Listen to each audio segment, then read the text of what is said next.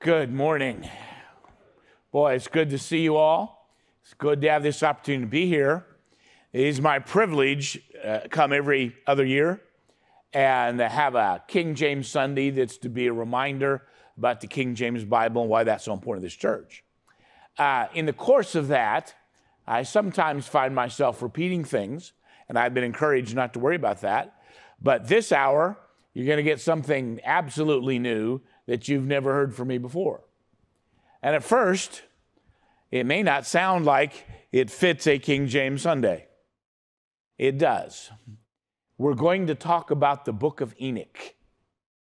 The book of Enoch is everywhere. People talking about it. It's a book taken out of the Bible. It's a rage. People have all kinds of ideas from it. They're doing this, that, and the other with it. And it's generated all kinds of questions for people. It is all over the internet. And more people today get their news from the internet than anywhere else. They get their theology from the internet than anywhere else. They get their history from the internet than anywhere else. And so it creates just a great deal of stir and a lot of questions about it. If you understand the basic issues we need to understand in dealing with the Bible, and that end up causing us to be King James Bible believers, you would understand this. Go to the book of Jude with me. Have a copy of the book of Enoch, which is just so discussed everywhere. And more people say things about it, I think, than have ever read it. But it is just a part of the nonstop discussion. And they'll say, but Enoch, and they'll say the book of Enoch is mentioned in the Bible. In fact, many folks would try to suggest it is a canonical book of the Bible, a book that belongs in Scripture that has been taken out improperly. And they'll try to justify that by saying that the book of Enoch is in the Ethiopian Bible, and that it is a book that was in the Bible before the King James came along, and it got taken out. Let me say just right up front, that just simply saying the book of Enoch's in the Ethiopian Bible is nowhere near an accurate representation of it. A segment of the Orthodox Church in Ethiopia has a Bible with the book of Enoch in it. A Jewish group in Ethiopia has a Bible with the book of Enoch in it. These are the only two groups in the world that have ever included Enoch as being part of Scripture. It's not common. It is not everybody in Ethiopia. It's not everybody using an Ethiopian Bible. I had the privilege for many years of pastoring a considerable group of Ethiopian people. And when I pastored in inner city Chicago, we ended up at a point with about 150 Ethiopian people in church, a separate Ethiopian service. For many years, I was considered the Ethiopian pastor. There's actually an African pastors fellowship that meets once a month in Chicago. And Rwandan church from Ghana, all the different churches. And I was the Ethiopian pastor. I looked a little different than the rest of the African pastors in the African Pastors Fellowship. And they weren't necessarily all churches that I was very close to doctrinally. I just got a kick out of being thought of as an African pastor. I just went because, that was not something I'd ever anticipated in my life, that I would ever be able to put that on my resume, that I was an African pastor. But we had wonderful, wonderful experiences with our Ethiopian folks. Today, they're an independent church in Chicago, and I have the privilege of preaching for them the Sunday before Christmas every year, and it is a special time for me. But they did not use an Ethiopian Bible that had the book of Enoch in it. There is a segment in the Orthodox Church of Ethiopia that does, and there is one of several Jewish groups in Ethiopia. There's one Jewish group that has the book of Enoch. But people are all excited about this and all the kind of doctrines are supposed to come from it, and they love going to the book of Jude. So we'll pick up in Jude verse 14. And Enoch also, the seventh from Adam, prophesied of these, saying, Behold, the Lord cometh with 10,000s of his saints, to execute judgment upon all, to convince all that are ungodly among them of all their ungodly deeds which they have ungodly committed, and of all their hard speeches which ungodly sinners have spoken against him. These are murmurers, complainers, walking after their own lusts. Their mouth speaketh great swelling words, having men's person in admiration because of advantage. People say, see, there's the book of Enoch. That's obviously absolutely not to. Doesn't say anything about a book of Enoch. It does say that Enoch prophesied. A Bible, the Old Testament, is full of the stories of prophets. These were men who routinely delivered prophetic messages by the inspiration of the Lord, and those messages were not written down for us. We have no idea what most of those folks said in this particular case, and I think we would find out if we had everything that Old Testament saints probably knew a whole lot more than we think they did. In this particular case, all these years back, Enoch, seventh from Adam, prophesied of the rapture of the church. He's coming. Thousands of his saints. And there it is. And it's just an incredible thing. But there's no book there. Now, no doubt God gave prophecy that we don't know anything about through lots of Old Testament characters. The Bible tells us on 2 different occasions that King Saul laid on the ground all day long and prophesied all day. We do not know what he prophesied. It'd be interesting to know. It would satisfy our curiosity, but we do not know, and God has not chosen to tell us because we did not need that information. Go back to me, Genesis chapter 5. The folks who are fond of this book are like to talk a lot about things they have learned from the book of Enoch and make a big issue out of it. And again, say that it corresponds with Scripture, and there's lots of things to be learned according to them. There are a lot of things to be learned about all this, and they'll address it a lot, and they'll say this is one of the lost books of the Bible, and it's important that we get it, et cetera, et cetera. And they want to teach a lot. I have been part of a lot of unusual programs. I have a simple policy.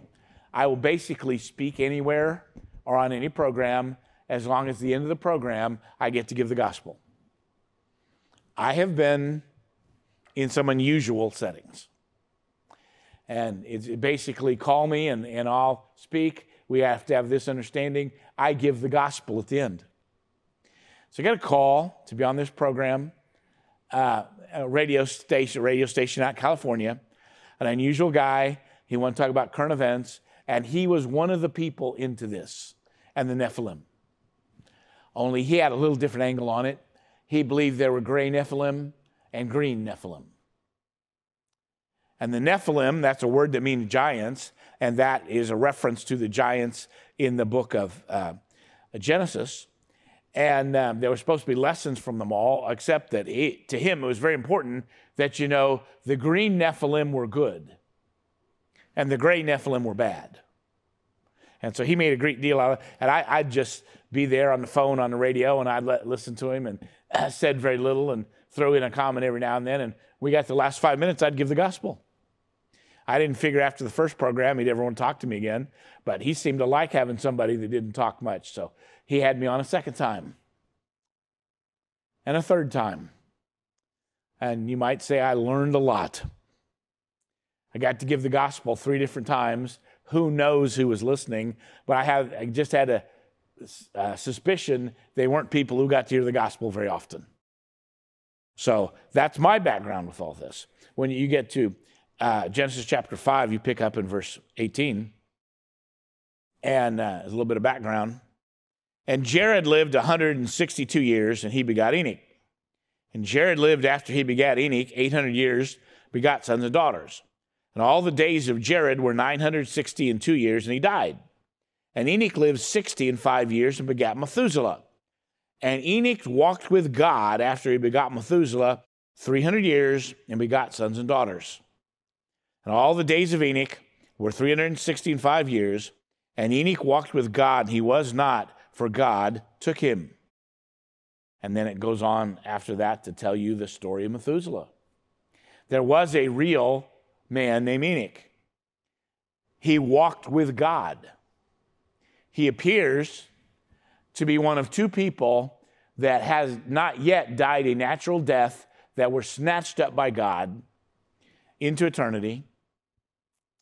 Other being Elijah, and this one being Enoch. And this is not the purpose of the message this morning. A lot of folks have wondered about that. Does the Bible say it, not say it's appointed a man once to die? It is interesting in the book of Revelation, there will be two witnesses who come down from heaven and will preach the gospel and will eventually be killed by the forces of the Antichrist. It is my guess that that is Enoch and Elijah, because it's appointed unto everybody once to die. They have not died yet. I'm not making a big deal out of that. That's not the real point of the message today. But here's the argument that people want to make. Enoch was a real character from antiquity. The book of Enoch is old. You have it being used in Ethiopia hundreds of years ago. And so it's old, it's about a Bible character, so it must be thought of as scripture, and it must be thought of as revelation, and so we need to consider it as divine and from God. Okay? Well, it is certainly old. It is certainly about a real character. That is not what creates a book of the Bible. Fairly famous fellow named Bart Ehrman. He used to be out of Duke University. I understand he's a professor in England now. He wrote a couple of books on the lost books of the Bible, and he wants to refer back to books that are old. Some of them go back to close to the time of Christ. They're books that claim to be scripture, and he said we should have kept them in the scripture. They should be in the canon. They should be in the Bible because they're old and they're about biblical characters. And a lot of people get excited about them. You can purchase them. 82 books with an introduction by Bart Ehrman. And let me say, I have read them all, and I deserve some kind of an award for having put myself through that. And there's no great reason to be excited about them. They teach a lot of unusual things. One of my favorites, they all claim to have been written by Bible characters and to teach divine truth. One of my favorites teaches that women cannot be saved, only men. My guess, now supposedly that was the Apostle Thomas that wrote that. My guess, it was really somebody that was in a bad mood, had more than one bad experience, and felt like saying something unkind about women, and so he attached Thomas's name to it so people would think it was scripture. You have to understand there's a 300-year period before people had the books of the New Testament all together. God was giving scripture. The Galatians have a book. The Philippians have a book. The Ephesians have a book. But in that early New Testament era, the believers did not have all the books God had given, and one of their challenges, one of their interests, was finding everything God had given and collecting it. Can you imagine how exciting that would be, by the way? Say you're in the church at Ephesus, you have the Old Testament and the book of Ephesians, and the book of Ephesians is testifying in your heart. It got sent to your church, and that's where it was first. And then you hear, over in Philippi, they have another book that came from God.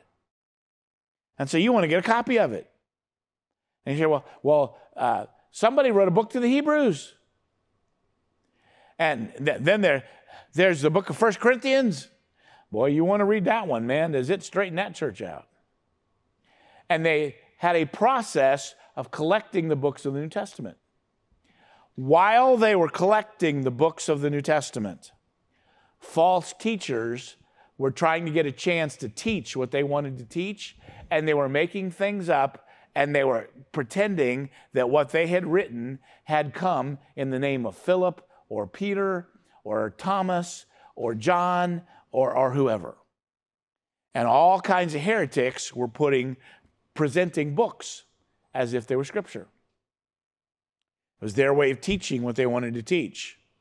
It was their way of making themselves look important. Look, I've got one of the books of scripture. You ought to listen to me. And so it was a common thing. It was one of the challenges of the early church, was recognizing the books of Scripture. Now, that challenge goes on for about 300 years, and people begin to talk about the canon. The canon was the rule. They meant it in terms of Scripture. It's the list of books that God gave. And by the 300s, everybody is pretty equally convinced these are the books of the New Testament, and they have rejected all these other books. Bart Ehrman and others would say, why reject those books? They're old. They're about spiritual subjects. There are interesting stories in them, and there are. But when people ask me about that, I ask them why they do not accept Superman, Batman, and Spider-Man comic books as being part of the Scripture. And the answer is because nobody really believes those things happened. Okay? Yes, people wrote these books, and these particular books were old. They're about Bible characters, but folks didn't believe them. Here and there, somebody would fall for something, get confused about a book. One of my favorites is the Epistle of Barnabas, which says in chapter 1, verse 6, this is not Scripture. It's as clear as it could be. And whoever wrote it, maybe the real biblical Barnabas, didn't want anybody to mistake it for Scripture. So he says right in the introduction, this is not Scripture, and you should not think it's Scripture. To me, that's pretty clear. Some people here and there thought this is really from Barnabas, and they listed it as part of the Bible. Okay? It was obvious it wasn't. Some folks have said, well, the Catholic Church established the canon. It did not. God's people did. You could tell when you read a book of Scripture, it worked in your heart, it drew you to God, it taught you things, it accomplished things. People knew, and people in general said, that's not the Bible, that's not the Bible. But in general, they agreed, this is the Bible. God uses it in my heart. And during those years, vast majority of people in Europe, in the Mideast, in North Africa, read the book Enoch. I said, that's obviously not Scripture. Except for a small number of people in Ethiopia is widely rejected by everybody else. When you understand this and you understand the issue of canonicity, you understand there's a fixed number of books that God gave, and that's very important to us. Okay? Same issues when you get to the Apocrypha, why we do not accept those books that the Catholic Church added to Scripture and considered as Scripture. They did not work in God's heart. They did not testify to God's people. And the understanding of what is and what isn't Bible came from the hearts of God's people. Well, if you're looking at the book of Enoch, it tells you all these stories about demons, Nephilim, giants, and according to the book of Enoch, the giants are the product of demons impregnating human women. And that produced these giants, and their ungodliness is what led to the flood. And then there's the implication that these Nephilim still exist today, and they are the agents of the devil that are causing so much trouble and distress today. So as I mentioned, the one guy that I did interviews with believed there were good Nephilim and bad Nephilim. It's very important you keep them straight because the good ones were green and the bad ones were gray. And so I've been on the look ever since. And if I ever saw a green Nephilim, I would be polite to him. And the gray ones are to be avoided. That was what the guy said. Whole thing obviously is false and foolish because this is not where the giants came from. If you look in Genesis chapter 6, verse 1, it says, it came to pass when men began to multiply in the face of the earth, and daughters were born unto them, that the sons of God saw the daughters of men, they were fair, and they took them wives of all that they chose. So what happened? You had two lines of people on the earth, even early. You had the descendants of Seth. You had the descendants of Cain who lived in rebellion against God. And that phrase, sons of God, has at times in Scripture been used of angels, but is also often used in reference to people who knew the Lord. Okay? I would feel perfectly comfortable calling you folks the sons of God. You saved folks that are here. It is a Bible term. And here was the challenge that led to so much ungodliness. Unsaved men got attracted to saved, godly women, and they began to intermarry. This shouldn't be a shock, and we should be smarter than this. In fact, ungodly men often really like the idea of having a godly wife. There are advantages to having a godly wife, even if you're an ungodly man. And it's one of these principles. You've been in ministry as long as I have, 51 years. You have watched this over and over again. You watch it with heartbreak. Some ungodly man will become attracted to a godly woman. Usually we're talking about folks in their youth, but an ungodly man will become attracted to a godly woman, flatter her, offer her things, approach her in a way that makes her feel secure, and will persuade her to become his romantic partner, his wife. I cannot list the number of disasters I have seen that comes from this. Folks should know better. People should understand. And I've preached this for years. I preach this to young people. I preach this to the young ladies. I said, man, you have a dream of marrying a godly man? Only date godly young men. Only hang around with godly young men. Only spend time with godly young men if one day you want to marry a godly man and have the kind of home that comes from having a godly husband in it. Now, you don't have to look very far to find stories of folks who have married out of the will of God, thinking everything was going to work out well and that it would be great, and it turns out to be a disaster. I was in church recently, and there's a young couple in that church that I used to pastor in Chicago, and I pastored the young lady from the time she was in a junior high through high school and beyond. I did not know the young couple was in that church, that they had moved. And I came in that morning, and I saw them. I was surprised. And see them there, and we're visiting, and the pastor said, yeah, thank you for sending this young couple to me. They have been wonderful. I said, I didn't send them to you. I didn't even know they were here. He said, well, they came in one Sunday morning. They came half an hour early and introduced themselves and said they wanted to join our church. He said, normally we do not get that as the introduction when visitors come in and introduce them. But he said they said, this is a church Brother Stringer preaches at. That's right. He said, well, yes. And they said, well, that's what we want to join the church Brother Stringer preaches at. And told them they'd been in my pastorate. And he said they joined quickly. They went to work. They were serving the Lord. They were doing wonderful. And I was happy to see them. And the young lady came from a home where she had several sisters who married ungodly men or were involved with ungodly men and had lived with the trauma of that in their lives. But she'd married a godly young man. And she told me, as I was preaching that meeting, she told me one night, she said, I want to thank you. She said, you were preaching to us and you said, you want to live in a godly home?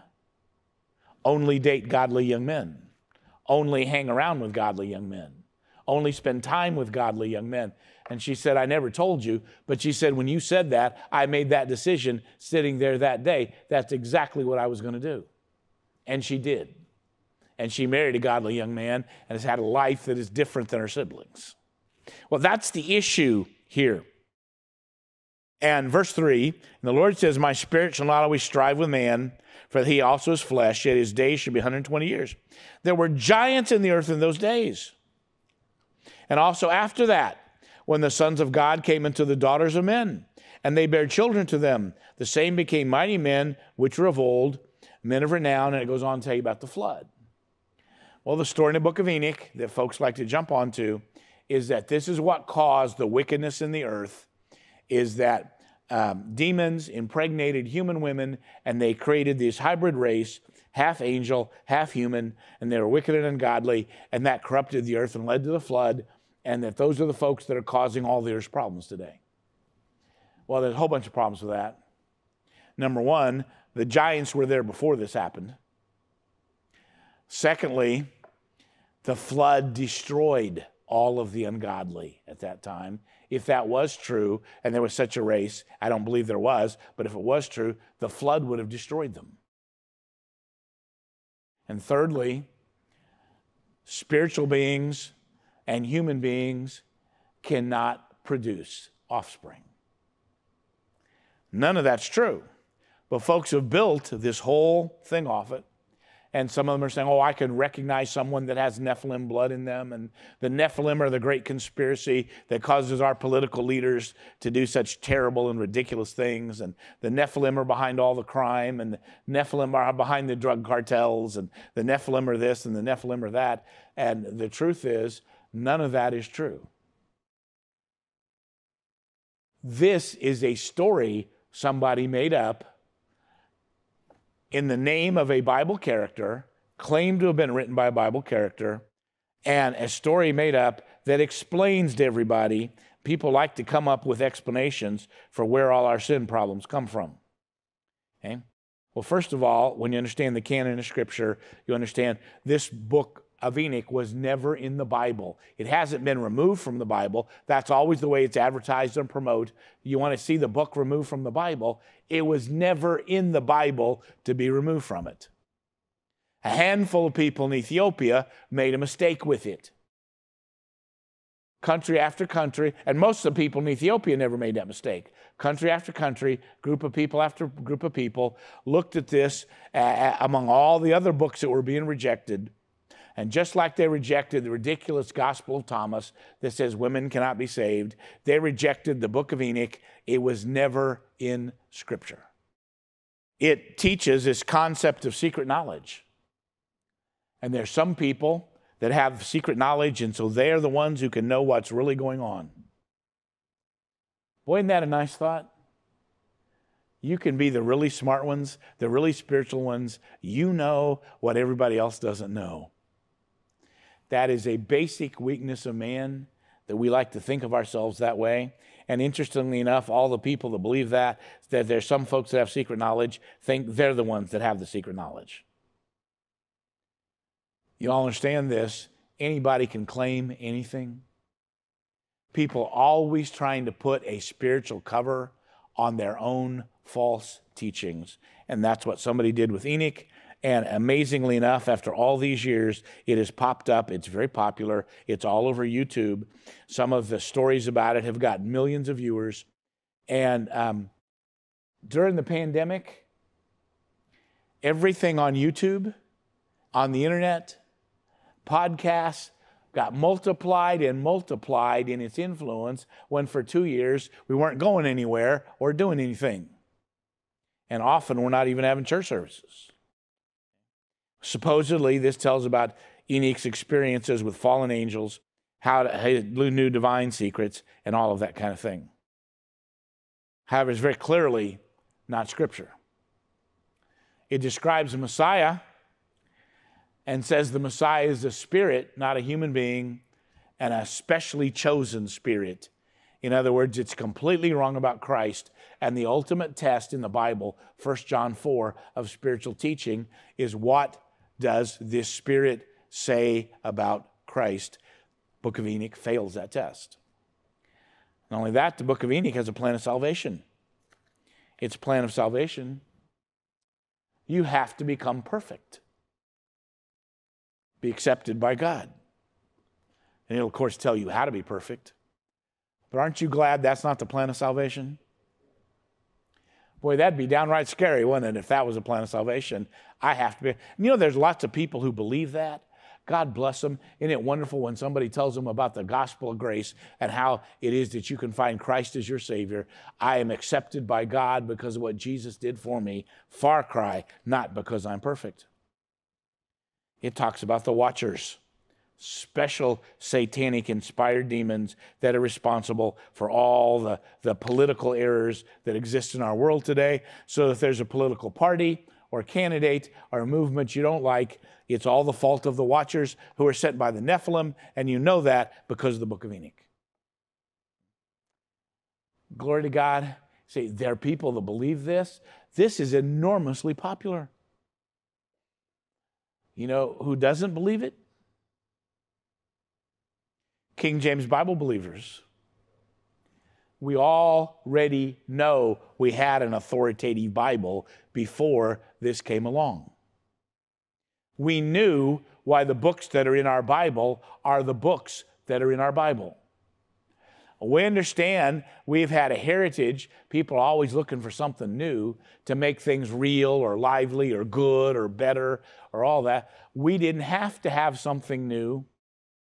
We had an authoritative Bible before the latest internet program came along. We know who Jesus is because it's crystal clear in our Bible.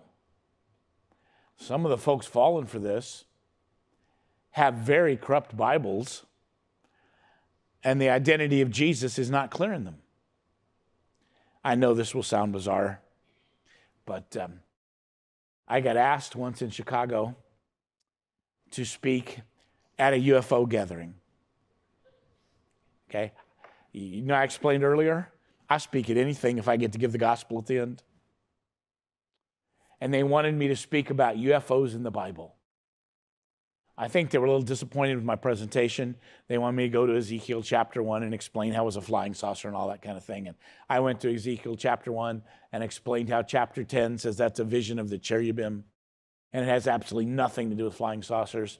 And you can do an explanation of flying saucers and aliens in the Bible very quickly. There aren't any.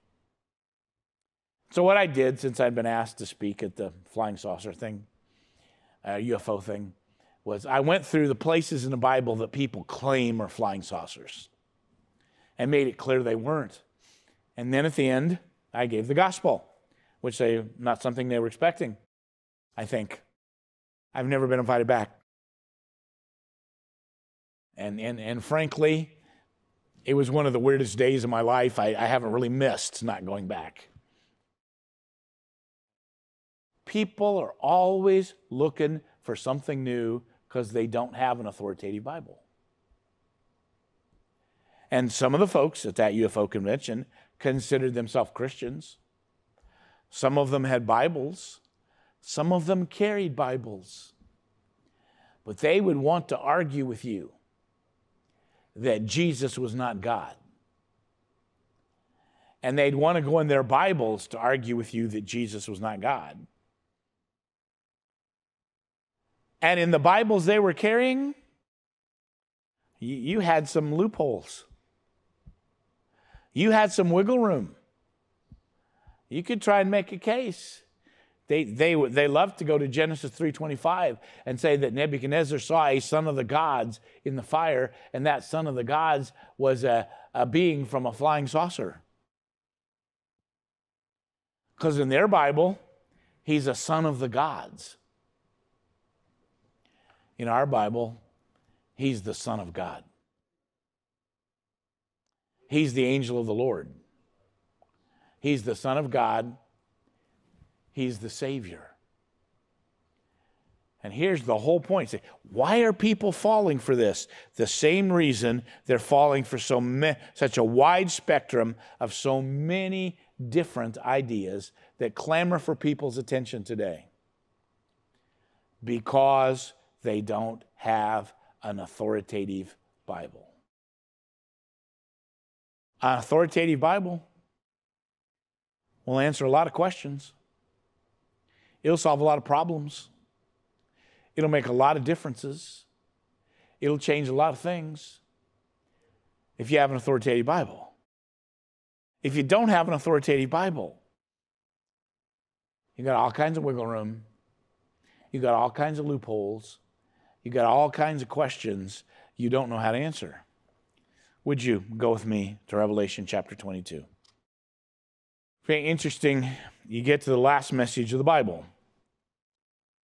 It mentions three things. Interestingly enough, they're probably the three biggest debates in our churches today. Happen to be the three things the Lord mentions in the very last message of the Bible. Revelation 22, verse 17.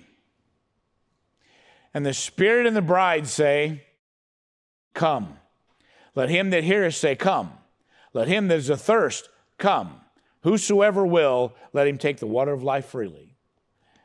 Biggest debate sweeping our churches today is the debate over Calvinism. Did Christ die for all men or some?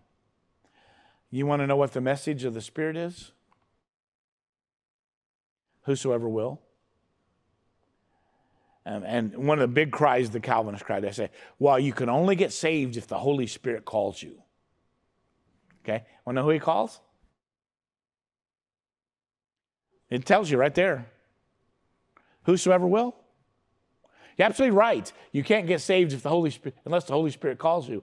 Aren't you glad to know he's calling everybody? And then, if you jump to verse 20, the third one says, he which testifieth these things saith, surely I come quickly. We should be looking for the return of the Lord. Big debate today. People try to say, Jesus is not coming back in any sense. There's no rapture till after the tribulation. We should be looking for the tribulation. But again and again, the Bible tells us to look for the Lord, not the tribulation. Hallelujah. I for one, am really glad. Okay? It's not only what I believe the doctrine is, I'm really glad that's the doctrine. But in the middle, verse 18. For I testify unto every man that heareth the words of the prophecy of this book. If any man shall add unto these things, God shall add unto him the plagues that are written in this book. If any man shall take away from the words of the book of this prophecy, God shall take away his part out of the book of life, and out of the holy city from things which are written in this book. Good Christians will debate a great deal what this means and what the punishments are for somebody that takes the words out of the book. Now, personally, I think the punishment is a reference to blessings in the millennium, and that people that fool with the Bible are going to lose some of the blessings that other folks have in the millennium. Now, good folks differ. That's not the subject for this morning. Here's the thing I'm sure of. You better be awful careful with the words of God. We have an authoritative Bible. There is a price tag for not recognizing that we have an authoritative Bible. There's a price tag for thinking that the words are yours to change as you will. You have people dealing with Scripture and they say, well, a translation I like is such and such. Did you know there's some very clear, plain statements in the Bible that I don't like at all? Don't misunderstand me. I'm not questioning whether or not they're true. I'm questioning how spiritual I am. Bible tells me to forgive everyone that wrongs me. I don't always like that. Maybe you're so spiritual it's never been a problem. I've had some moments. I'm thinking maybe if I could find it in another translation where it said it differently, I could feel better. Fact is, God did not ask me what I thought. The words of God are the absolute authority. The Bible teaches us men about our wives to love them and never be bitter against them, ever. And you may have such a wonderful, sweet wife that there's never been a moment that she upset you at all. I have a very interesting, wonderful, sweet wife who's an amazing Christian lady, 23 and a half hours a day. The first 30 minutes she's awake, you do not recognize her. I did not know this before we got married. We'd never woken up together before we got married.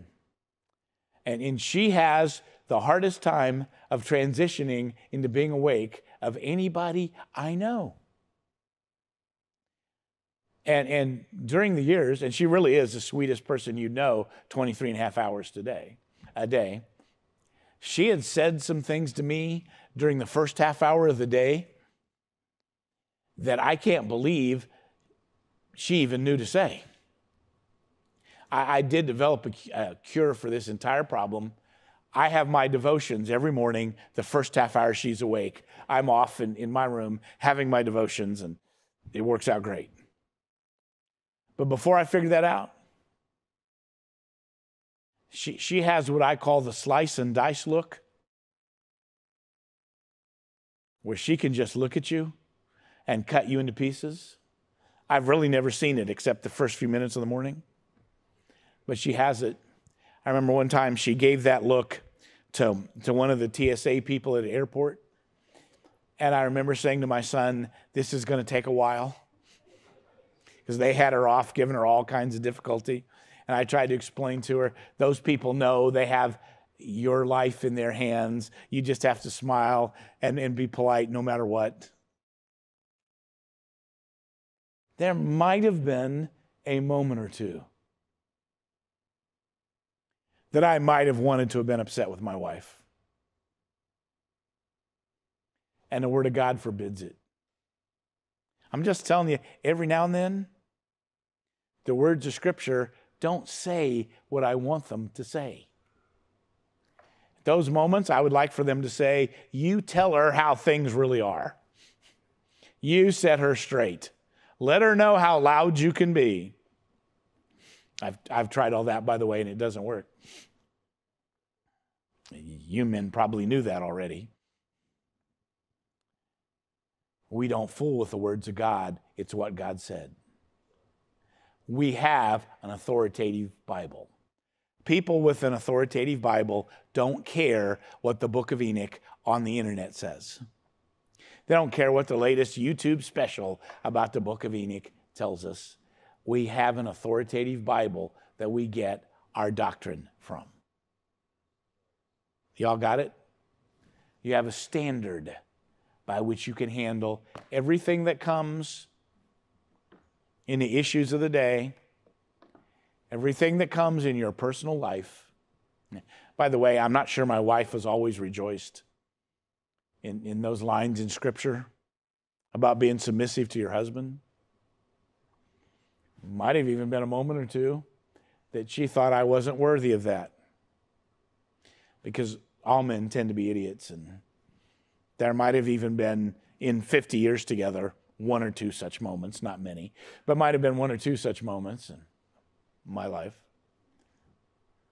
But we have an authoritative Bible. When you have an authoritative Bible, you can handle everything that comes.